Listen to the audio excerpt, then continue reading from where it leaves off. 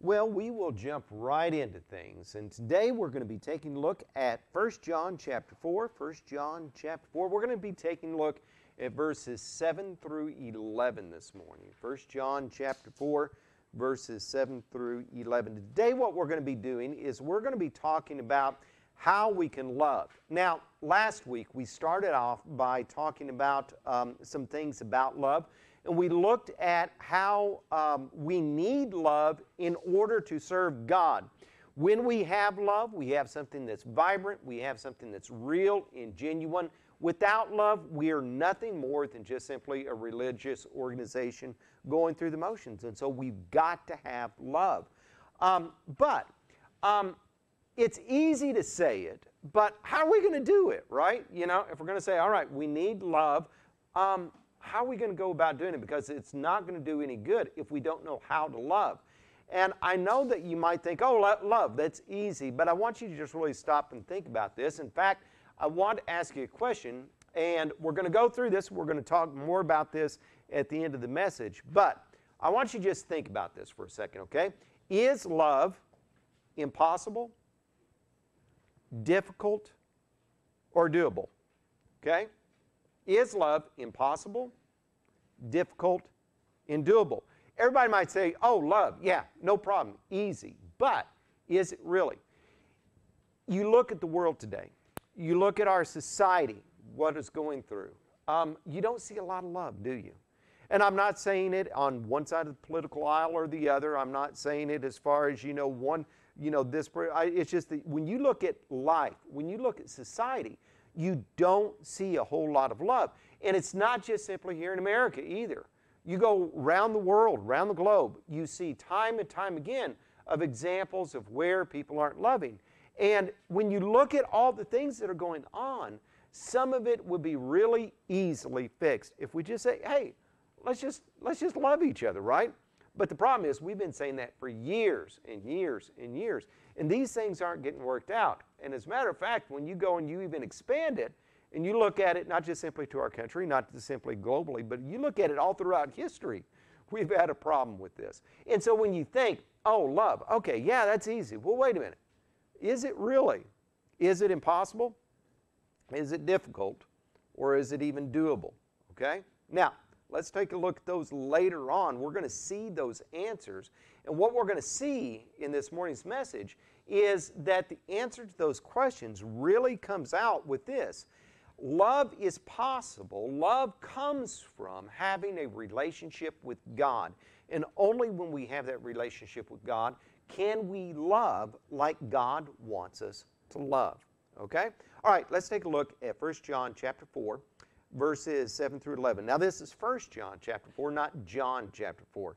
Okay, some people they don't hear me say the first, and so they're reading in John chapter 4, and I'm reading in 1 John chapter 4, and they're thinking this is two totally different things. What is he doing? Okay, so 1 John chapter 4, beginning verse 7, it says this: Dear friends, let us love one another, for love comes from God. Everyone who loves has been born of God and knows God. Whoever does not love does not know God, because God is love. This is how God showed his love among us. He sent his one and only Son into the world that we might live through him. This is love, not that we love God, but that he loved us and sent his Son as an atoning sacrifice for our sins. Dear friends, since God so loved us, we ought to love one another. No one has ever seen God, but if we love one another, God lives in us, and his love is made complete in us. Okay? Now, kind of going back to a little bit about what we talked about last week, is we talked a little bit about love. Okay? And love really is an action. I know that when we think about love, our first thought, what we first go to, is an emotion. And at the same time, I want you to understand that love is an emotion, you know.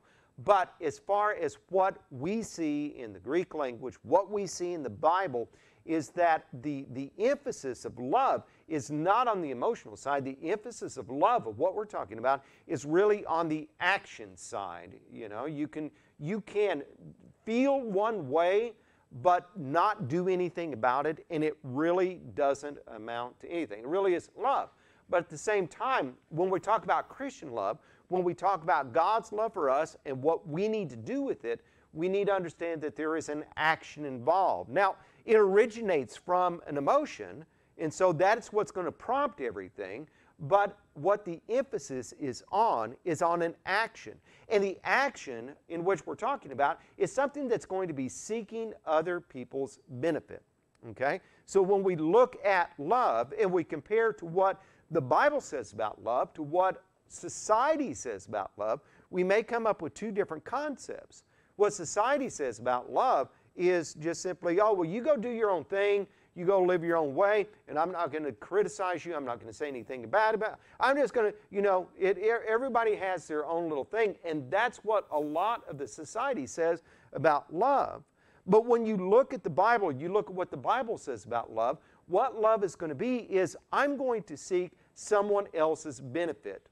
I'm going to do something above my own interests. That's what love is all about. Now, if I'm going to be seeking somebody else's benefit, it could be at the expense of my own interest. Maybe not necessarily. I mean, we can love other people. We can love our Christian brothers and sisters. We can love God.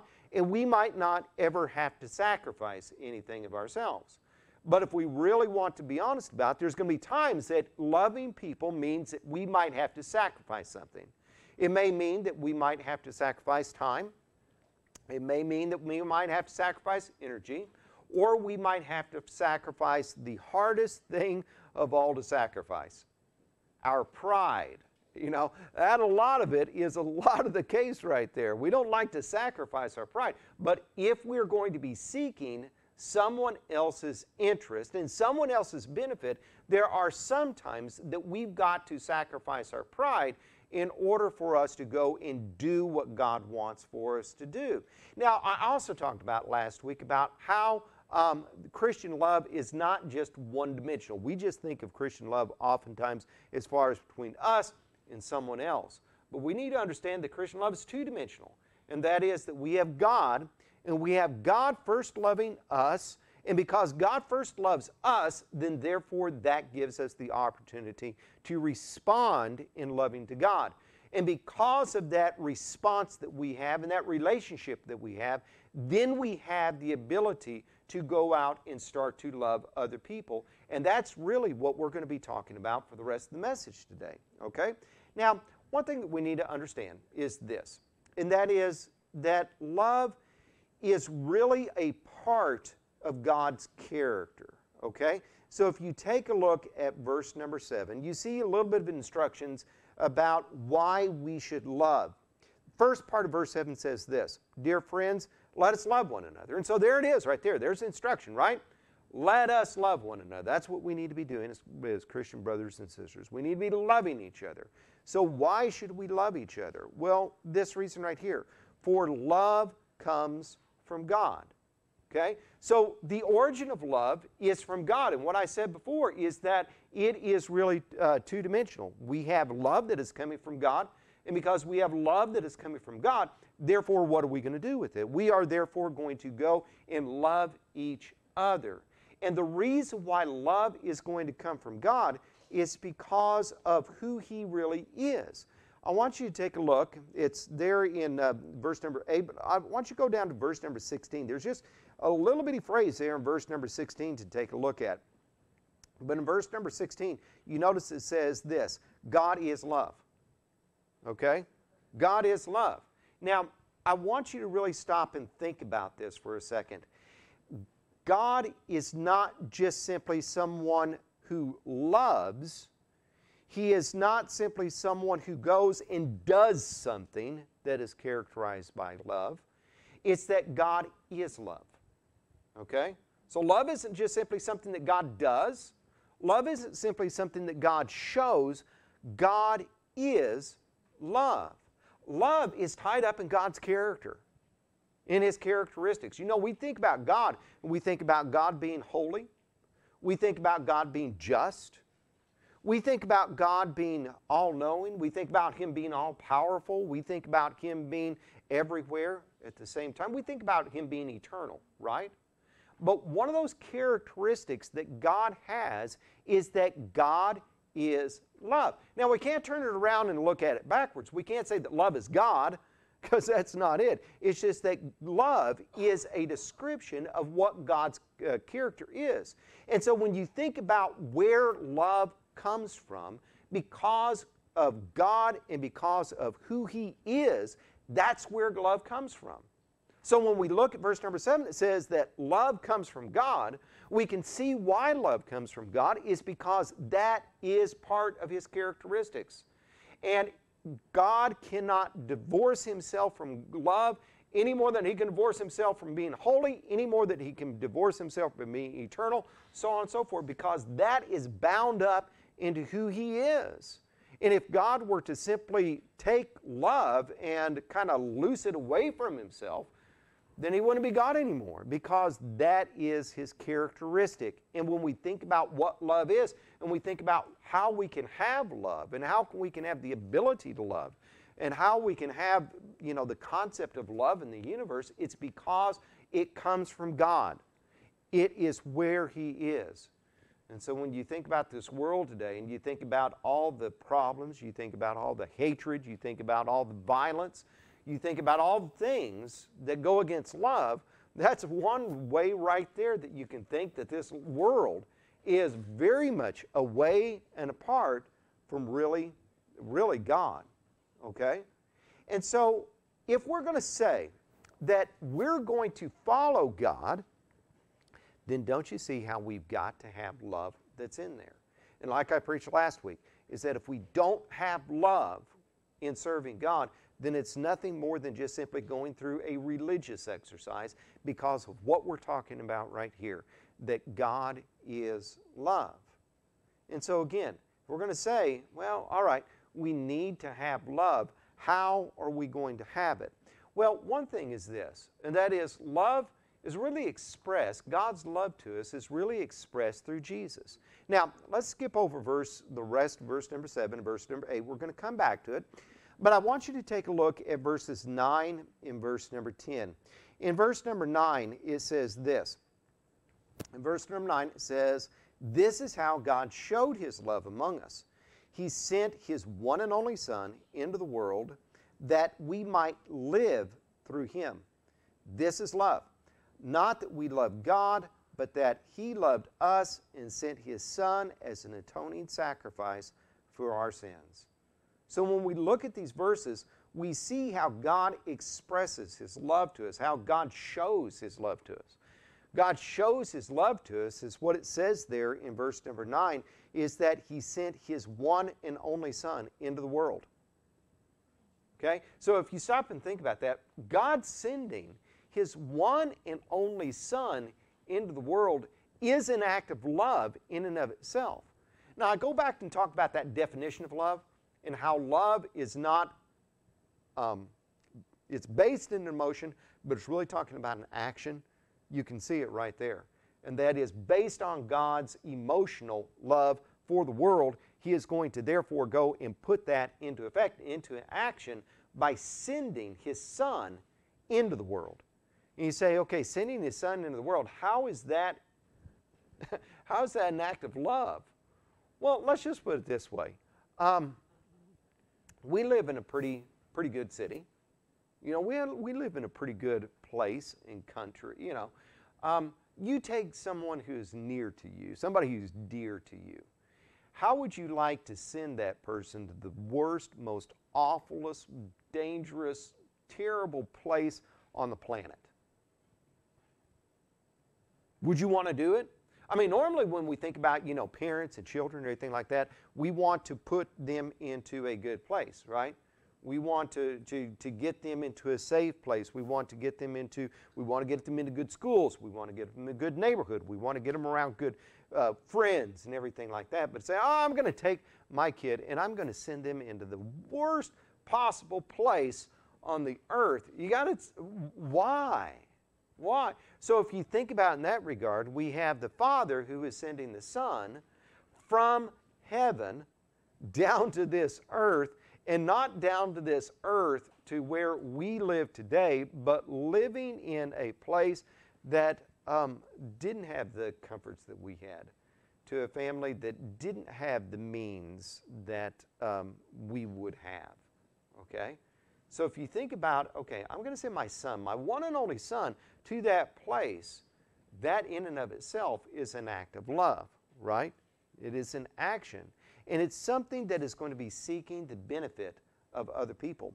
Because you notice what it says here, as we look back in verse number 9 again, that he sent his one and only son into the world that we might live through him, okay? And so the reason why God sent the Son into this world is so that we can live with him. When we look at Jesus, and we look at what Jesus did, how he came and he lived his life full of grace, full of truth, to show us the way to the Father. As a matter of fact, he told Philip, I am the way, the truth, and the life. Nobody comes unto the Father except through me.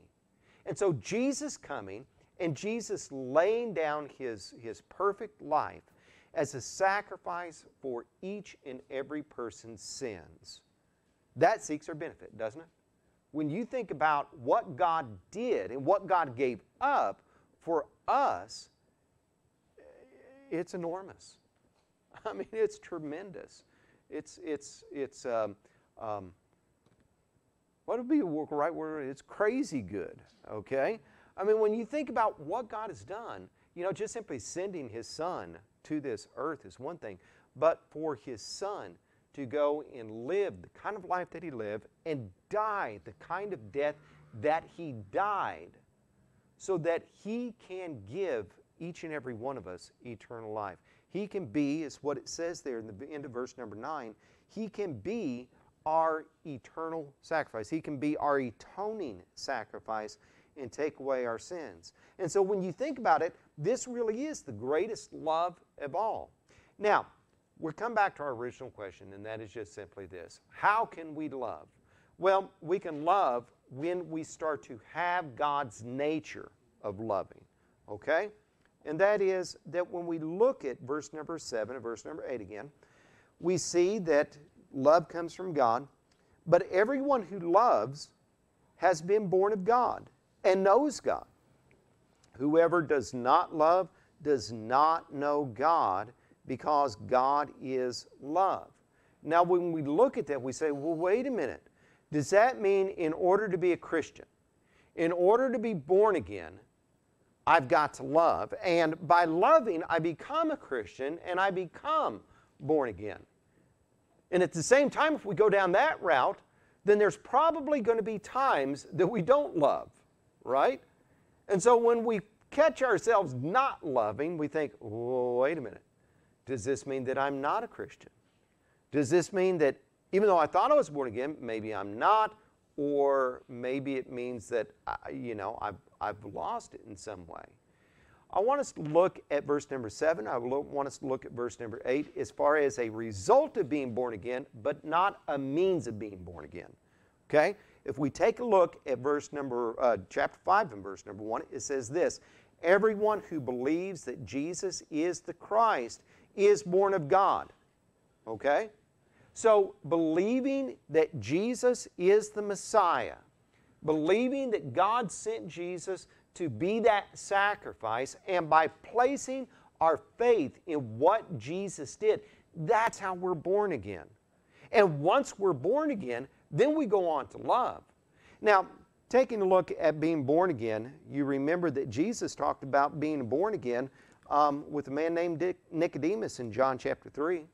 John chapter 3, there is a ruler of the Jews named Nicodemus that came to Jesus by night because he had some questions that he probably didn't want other people knowing that he was asking about. After all, he was a ruler of the Jews. He was supposed to have the answers, not questions. But the questions that he had were, how can, we know that you come from God, because nobody can do these miraculous signs that you were doing. And Jesus just simply cuts to the chase in verse number 3 and says, I tell you the truth, no one can see the kingdom of God unless he is born again.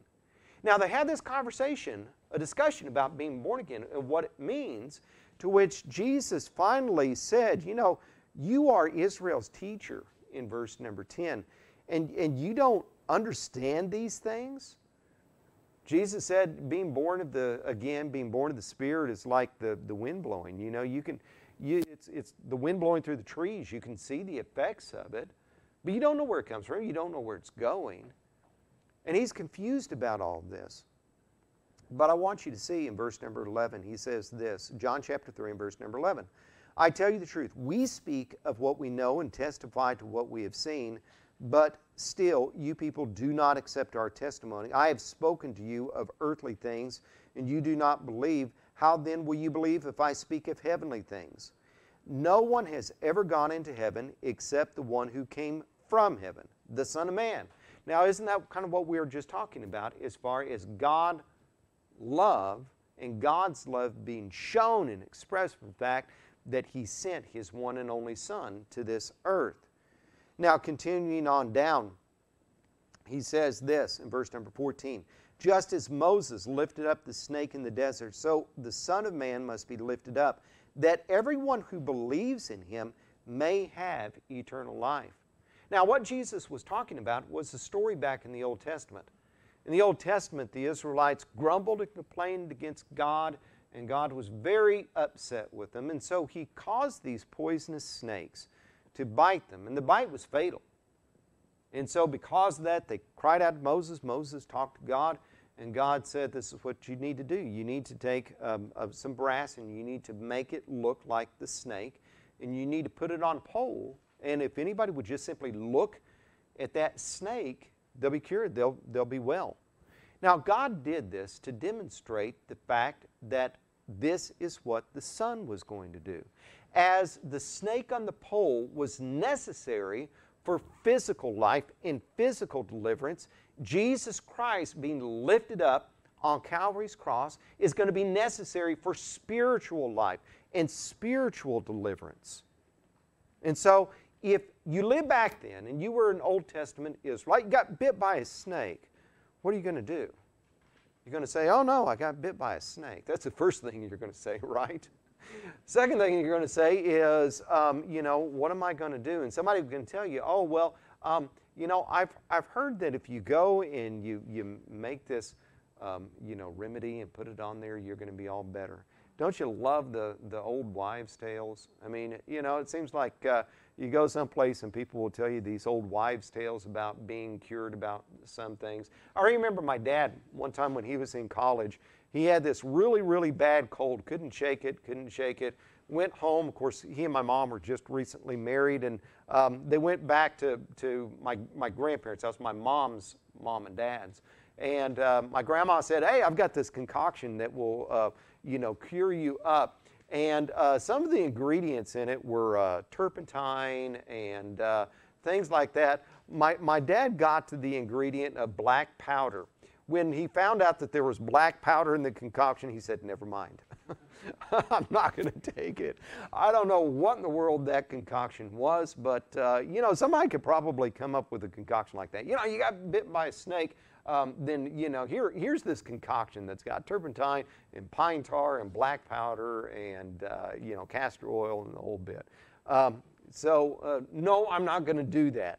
Well, here's another solution. The solution is that you trust God and you do what God wants.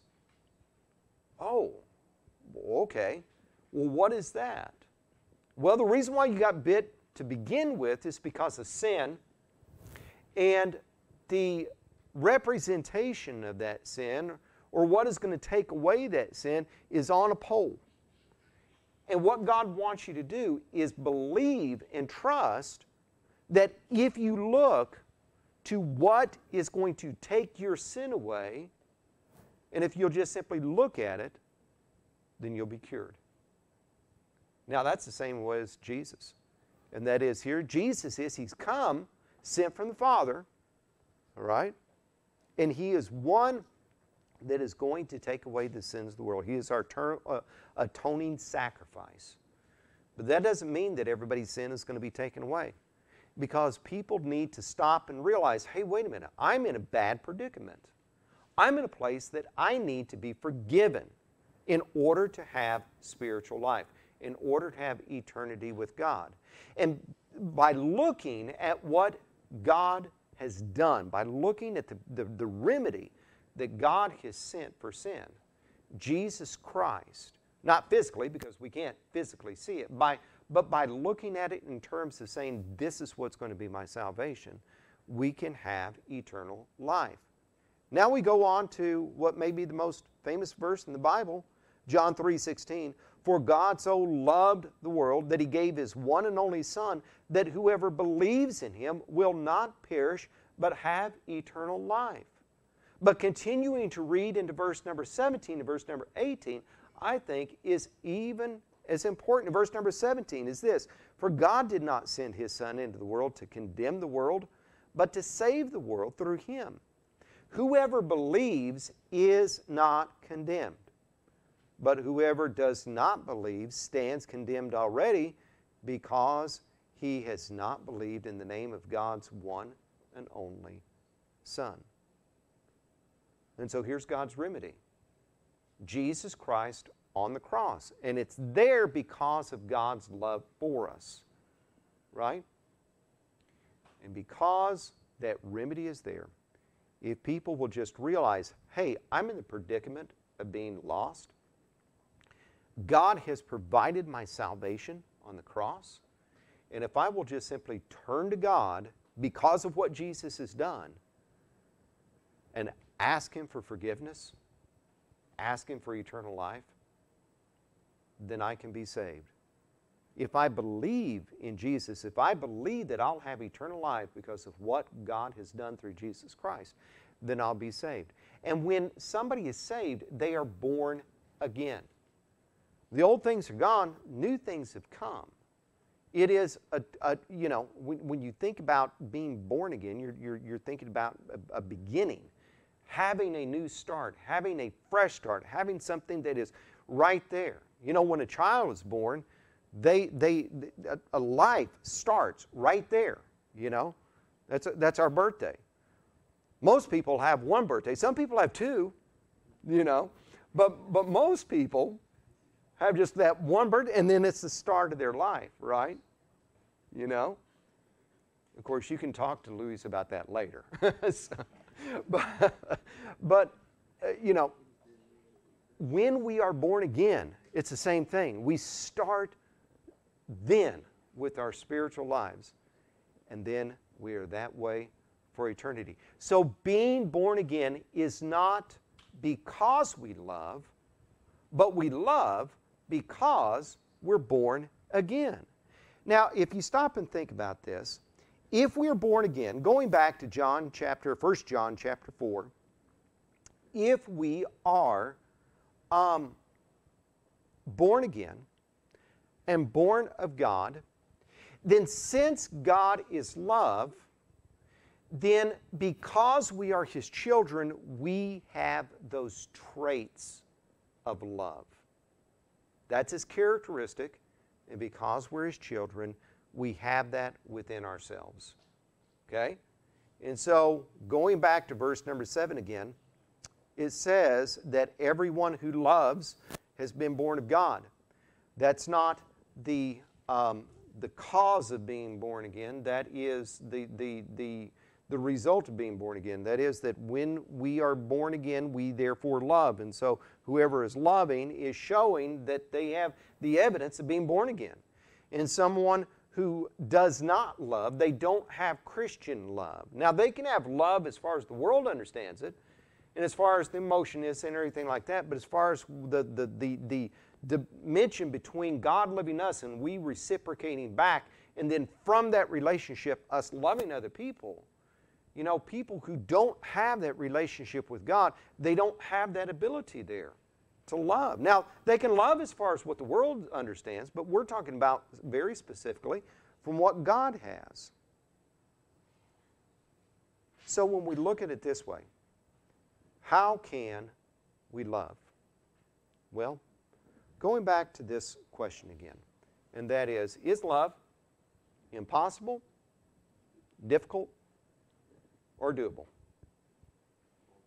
Okay? It's actually kind of all of it, right? Is love impossible? Yeah, it is. When you look at it in terms of what God wants, what God expects, as far as God being love, as far as love coming from God, love is impossible unless we have a relationship with God. And once we have a relationship with God, then it is possible. But we've got to have that relationship first. Now, like I said, you know, we can have love for family and friends, and we can have love as far as I'm going to do this, and we can even have something as far as I'm even going to sacrifice something for myself for somebody else. But to love because we have a love for God, it takes that relationship from God. There are some people who think, oh, okay, well, I'm going to love, and I'm going to help my neighbor out, and I'm going to help my family out, and I'm going to help my coworkers out. And even though my coworker just did something to me that I don't really like and it really irritates me and I really deep down hate their guts, I'm going to do something because that's the right thing to do, okay? And I'm going to do this because, after all, I want to be a Christian and I want to go to heaven. Okay, well, what's missing there is that there is not the relationship. And that's what makes the true Christian love impossible, okay? But once we have that relationship, it is something it is possible, but at the same time, is it difficult? Yeah, it's difficult. Jesus said, love your enemies. How hard is that? Well, if it wasn't hard, I don't think Jesus would have said it. Jesus said, you know, even the heathens like the people who like them. You know, that's the easy thing. You know, if you want to have love for somebody who loves you, that's a piece of cake. You know, you can do that. That's like, you know, just second nature. But to go and have love for somebody who has done something against you or who is against you, now that's hard, isn't it? As a matter of fact, going back to the other thing about impossible, it really is impossible unless, of course, we have the love of God operating within our life, where we start to understand that God has loved us and we love God, and because God has loved us and we love God, therefore we, because of our love for God, are therefore going to act loving towards other people. You know, that's how we can do it. If we just simply go, oh, well, okay, you know, I'm just going to love everybody. You know, that person has just said that about me to somebody else and to somebody else, and it's worked back through the grapevine. And, you know, I've had that happen to me. It's like, you know, at work, somebody goes and says something about me to somebody else, and somebody else, and it comes to Shannon. Shannon texts me and says, don't be mad, but... And I think, of course I'm mad, because the person that she told to begin with, it was their fault that they had the problem, and it's not mine, but I'm getting the blame for it. Okay? And then you have to go back and you have to help them again. And so you have to just, okay, God, help me to love. Help me to love. Help me to love those people who are not showing love to me. Help me to love those people who are my enemies. Help me to look at a bigger picture and realize that we don't battle against flesh and blood, but we battle against principalities and rulers and dark forces. But is love doable? Yes, it really is. It's doable when we have God's Spirit operating and working within us. As a matter of fact, the first fruit of the Spirit that's listed in Galatians chapter 5, in verse number 22 is what? It's love. Fruit of the Spirit is love, joy, peace, patience, kindness, so on and so forth. It's been a while since church camp. I can't remember all of them, right? So, love, joy, peace. So we've got love, and love is something that the Holy Spirit works in our life. But we've got to have and maintain a good relationship with God in order for that to happen. So my final question to you this morning is just simply this. Let's be sure to love, and let's be sure to allow our saved new nature to come through. This morning, if you've accepted Jesus Christ as your Savior, then allow the Holy Spirit to bring out that side in you. Whether you realize it or not, if you are a child of God, then you have those traits and those characteristics of love. Now, there may be some other things there that are kind of burying it, and there may be some things that are covering it over, but you as a child of God, deep down, you have the ability to love because you have been born again from a Father who is love, and love does come from God. Okay? Now, again, it may be covered up. And so we may need to allow the Holy Spirit to work in our lives. We may be and, ask God to please, use me, help me to have this kind of love. And surprisingly enough, when we do that, there are sometimes that we're going to love, and later on we're going to think about it and we go, how did that happen? I didn't even realize it. Well, it's because of God. There's going to be times that we do things and somebody comes up and goes, man, you are just such a kind, loving person. And we're like, I didn't realize that. Well, it's because of God. But if God is within us, we've got to allow that. And so if you're saved this morning, then do that. And today, if you've been listening to this message and you've been thinking, you know what, I don't know that I have that. I don't know that I've ever come to a point in my life where I realize that Jesus is my Savior and that I've trusted Him to save me. And that I've gone to the Lord and called upon the name of the Lord. I don't know that I've ever been born again. Well, you got to be born again in order to have those traits. And like I said, God, because of His love for us, has given us the greatest gift anyone could have ever had, and that is eternal life. It's there, it's free. It is for the asking. Say, what do I have to do to have it? Do I need to go to church all the time? No. Do I have to be a religious person? No. Do I have to give money? No. No. What you do have to do is you have to sacrifice your pride, though. You have to realize, hey, I'm a sinner, and that God sent Jesus for my salvation. And then because of that, I turn to the Lord and I ask Him to save me and to forgive me. So today, whether you're watching us on Facebook or you're here, if you don't have that relationship, I hope that you'll just come to the point in your life where you realize it, you'll trust God to be your Savior because of what Jesus has done, and that you'll just simply bow your head and ask Him to save you. Let's pray. Dear Lord in heaven, we thank You for everything that You've given us. We thank You for Your blessings, and we thank You for allowing us to be here together this morning looking at Your Word. We ask that You would please be with us, lead us and guide us to where we need to go. And Lord, please be at this message. Allow it to reach people's hearts and minds wherever they need to be reached. Lord, please forgive us of our sins. We ask all of this in Jesus' name. Amen.